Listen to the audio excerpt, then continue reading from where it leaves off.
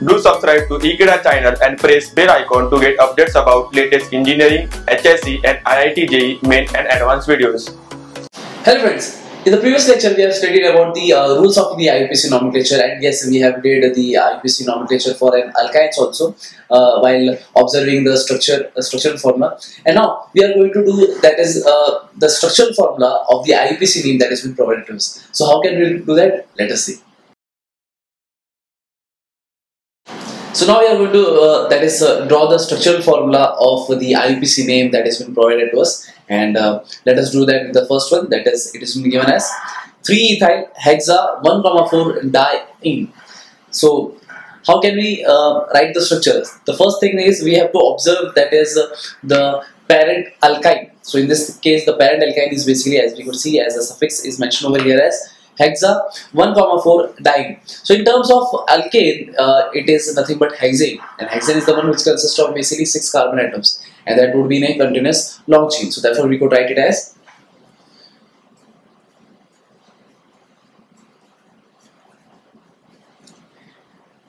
these are the 6 carbon chain that I have. These are the 6 carbon atoms that I have mentioned in the chain form, and the thing is we have to number it. Yes, we could number it anyway because it depends on us. So therefore this one will be the first, second, third, fourth, fifth and sixth. So while observing this name, that is, this is the parent alkyne that we have, and observing the parent alkyne, then we have got to know that the position that is 1,4, this is the number that gives the locate, or that gives the number where the double bond is being located at. So we could see that the number 1 and number 4, it represents the corresponding, that is, carbon-carbon triple bond. So therefore that is the carbon number 1, we could see carbon-carbon triple bond at carbon number 1 and between carbon number 2, and after that we could see that carbon number 4 is also having a carbon-carbon triple bond, and that is ending with carbon number 5. So therefore this is the carbon-carbon triple bond that we have mentioned over here. And talking about is there any other groups that are being associated with this parent chain? Yes, it is. That is 3-ethyl. So 3-ethyl is the one, or we could say this 3 represents the position of the ethyl group where it is being attached on the parent carbon atom, or on the parent chain. So in this case, this is the third carbon atom, and in the third carbon atom, ethyl group is being attached, and ethyl group can be represented as C2H5. So in this case, we have represented the position of the carbon-carbon triple bond, as well as we have also mentioned the substituents, that is which is present at carbon number 3. But it is not been done yet because we have to fulfill the valency of the carbon atom also. So all the valencies would be fulfilled by the hydrogen atom if we substitute in that manner. So therefore, as we could see over here, this carbon here has only one valency over here, or it is forming only one bond. So because we know that carbon is the one that forms at least 4 bonds, so therefore in this case it will form bond with 3 hydrogen atom.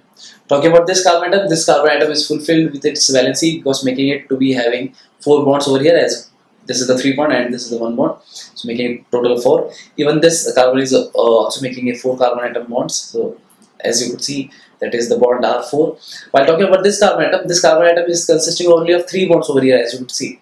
So as to fulfill the values of the carbon atom, 1 hydrogen will be over here. And talking about this carbon atom, again this carbon atom is fulfilled by its valency by forming 4 bonds, but this carbon atom is only forming 3 bonds. So therefore to fulfill that we have only 1 hydrogen. So this is the one that we have drawn the structure of the that is IUPAC name of an alkyne that was given to us, that is 3-ethyl hexa 1,4-diene. So therefore this hexa, this A represents that this more or multiple carbon-carbon triple bond are being present, that is more than 2 or more than 2. So this is what we have got to know. So now this is how we can mention it, and now let us move on to the next one.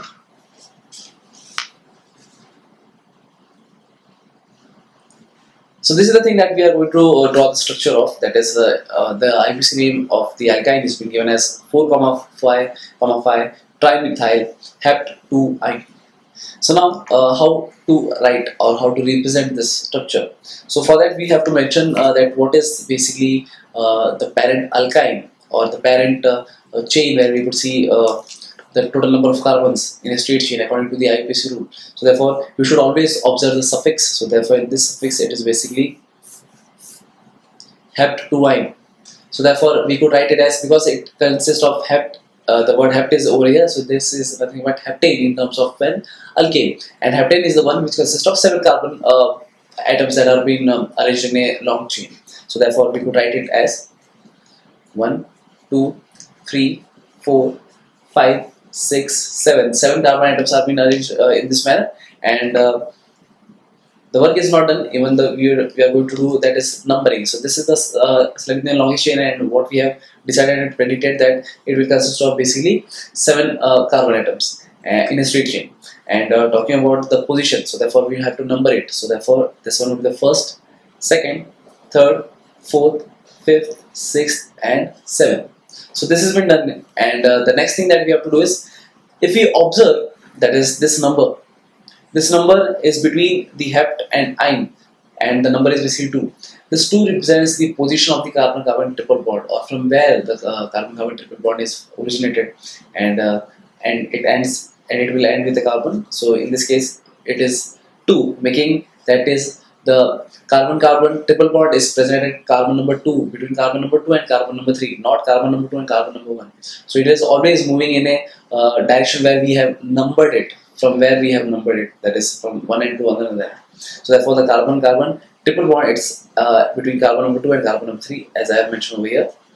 So this is what we have did, and but the work is not done yet. We have to also fulfill the substituents, or talking about the side chain. So in this case, the position that I will mention over here, or the side chains, are basically methyl group. And as you can see, there are 3 methyl groups. That is the reason trimethyl groups have been mentioned over here. And where are those methyl groups? And even the position is also been mentioned. That is 4, 5, 5. So this is the 4th carbon atom. That is on the 4th carbon atom, a methyl group would be present. So I would write over here as methyl group, that is CH3. Again on 5th position, again there is a methyl group. So I would write over here as CH3. And again 5 methyl is also being present over here, so I would write it here as CH2. So in this case, basically I have mentioned that the 3 substituents, or the 3 side chains that I have attached in this case, forming a branched alkyne. And talking about everything is not been fulfilled except the hydrogen, or we could say the carbon valency. So therefore in this case, the total number of carbon that has been forming a bond is only 1, with 1 carbon atom. But what about the 3 other valencies of the carbon atom? So yes, so that will be fulfilled by the hydrogen. So therefore this here would be CH3. In this case, basically 1 carbon atom has been attached, or is forming 2 bonds, but carbon has a tendency to form 4 bonds. So therefore this could be written as CH2.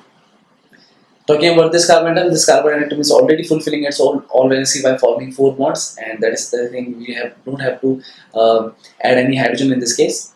And talking about this carbon atom is forming 3 bonds, and 1 valency is being left out, so that will be fulfilled by the hydrogen.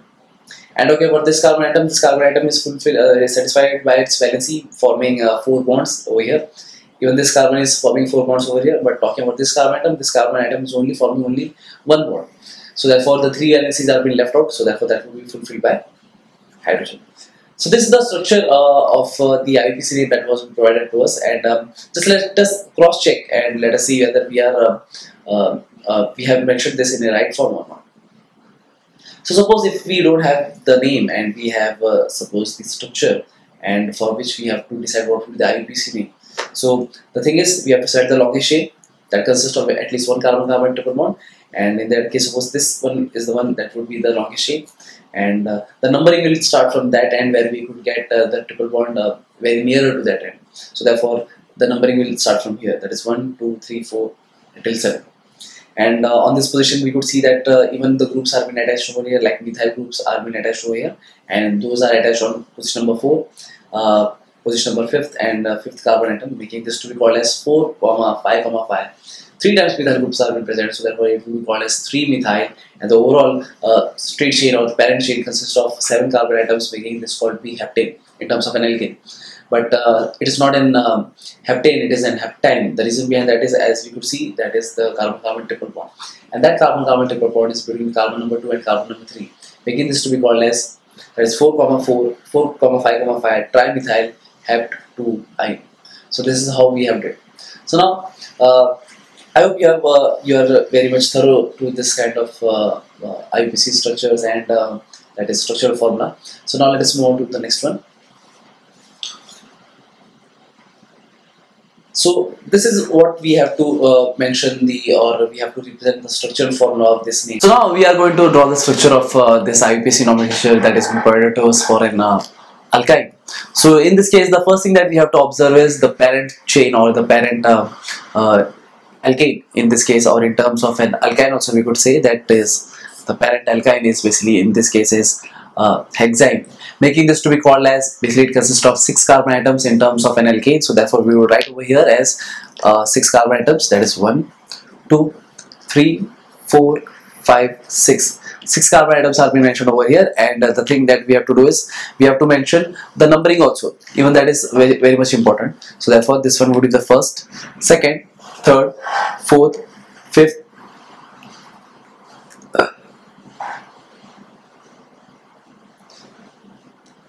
and this is the 6th one. And talking about the next one, that is we have to mention the carbon-carbon triple bond or double bond that is been present in this name. So in this case, as we could see that it is an hexyne and it is not an hex E9. So therefore this one represents the carbon-carbon triple bond. The reason behind that is because after the yn is the suffix that we know. So therefore this is the one that represents the position of the carbon-carbon triple bond. So therefore the position of the carbon-carbon triple bond is between carbon number 1 and carbon number 2. So therefore we could write it over here as carbon-carbon triple bond. So is there anything any other multiple bond that is been required in this case? No, nothing is been required. And the thing that we have to mention over here is, yes, the groups are also been provided to us, and those groups are basically methyl group and ethyl group. But what is the position of methyl group? Means in this case, where would we represent, or where we should showcase that the methyl is been present? Then in this case, this 3 represents the position of the methyl group that is been present. So therefore at 3 we could write it over here as methyl group, that is CH3. And talking about ethyl, that is ethyl is at position number 4 or on the 4th carbon atom. So therefore this is the one where we could write C2H5, that is ethyl. So the work is not done yet. Again, yes, we have to fulfill the valencies of the hydrogen atom. So therefore this would be CH3, this would be CH2, this would be CH, again this one would be CH. No hydrogen is required on this carbon atom, while this one will have only 1 H. So this is the structure of that is 4 ethyl, 3 methyl, hex, 1 ine. So suppose if we have given, because we are now also will check whether it is following the IUPAC rules or not, because even that case also we could be able to do the IUPAC nomenclature for any structure as well as structure which has been given to us, and for that we can do the IUPAC nomenclature. So now the thing is, suppose if the name is not been given and we have to mention the IUPAC name for that. So how can we do? Yes, we have to set the longest chain that consists of at least 1 carbon-carbon triple bond, and we have to set the number in such a way that the carbon-carbon triple bond should get less number. So therefore this is the first carbon, second, third, and so on. It reaches to 6 carbon atom. And talking about in this case, the main thing that is what I want to say here, the 4 ethyl is been given earlier, and in spite of having, that is, we get methyl first in terms of numbering. So methyl is the one that we get, and after that we get ethyl. So that is the thing, that we are not writing the name in terms of the groups that are being on the less position or are getting the less number. We are mentioning the groups, or we are mentioning the substituent based on their alphabetical order.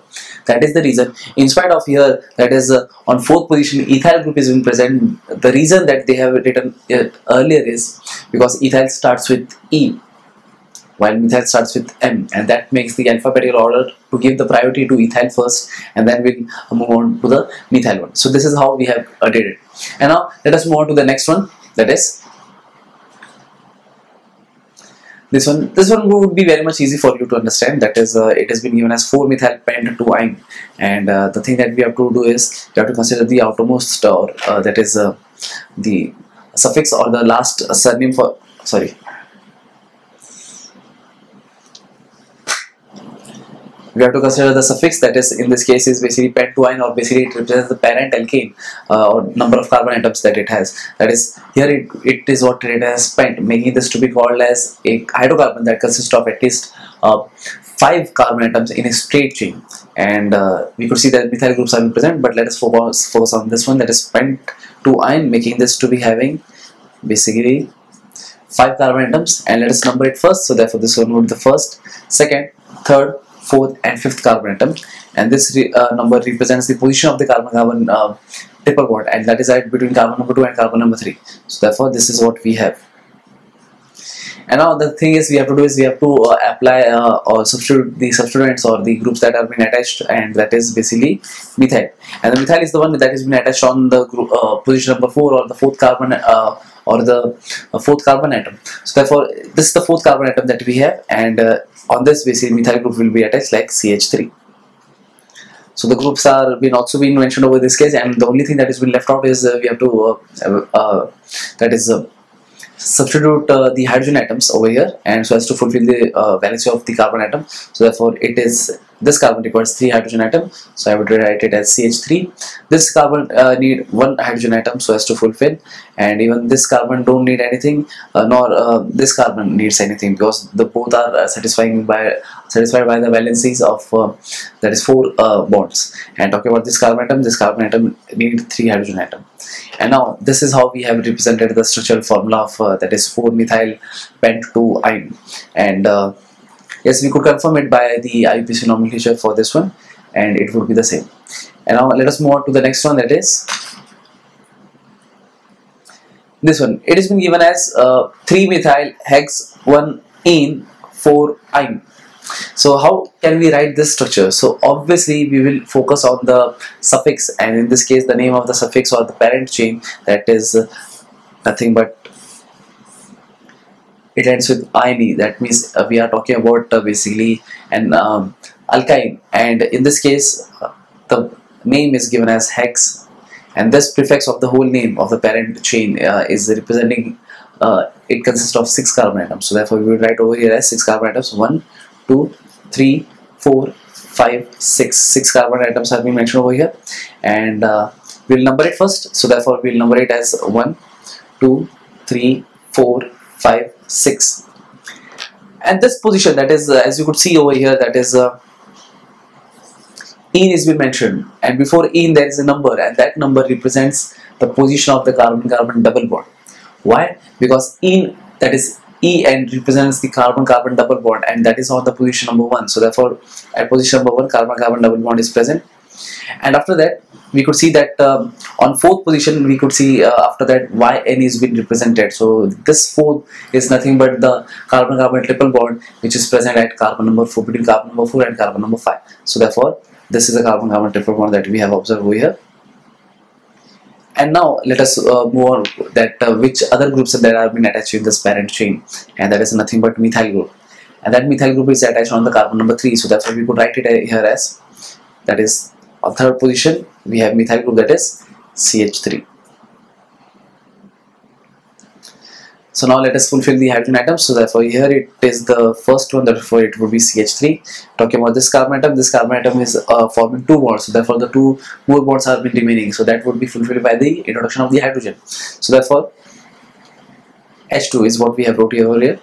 This is forming 3 bonds, this carbon, that is 1, 2, 3 bonds are being formed, so I will write over here 1H. And talking about this carbon atom, even this carbon atom is forming 3 bonds, so for fulfilling the valency of the carbon atom we would write it over here as H.